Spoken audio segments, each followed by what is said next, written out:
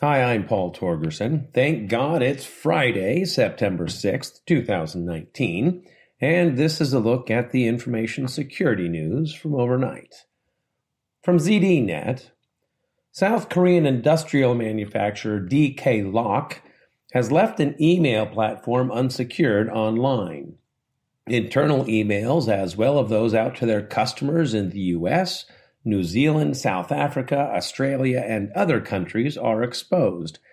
Even the ignored email sent to them to tell them about it can now be seen. From HelpNet Security, 2 critical vulnerabilities have been found in the AKEM800 product from SCADA vendor Danfoss.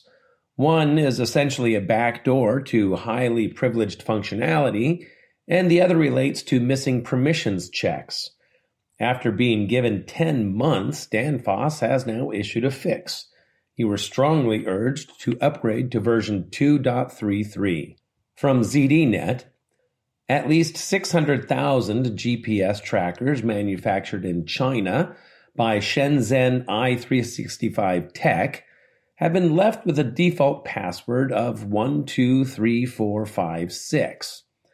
Originally thought to only impact the T8 Mini model, there are actually over 30 models by the same manufacturer, some sold under different logos as a white label product, with the same issue.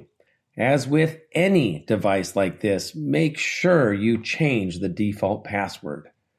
From TechCrunch, a server storing resumes from Monster.com from 2014 to 2017 has been found exposed online.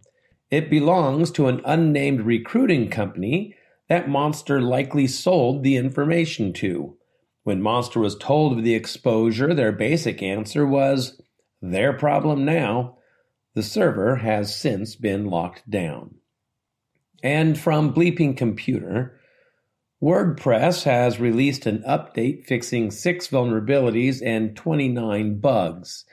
With the amount of times I've reported on WordPress hacks recently, I would get your patch on as soon as possible.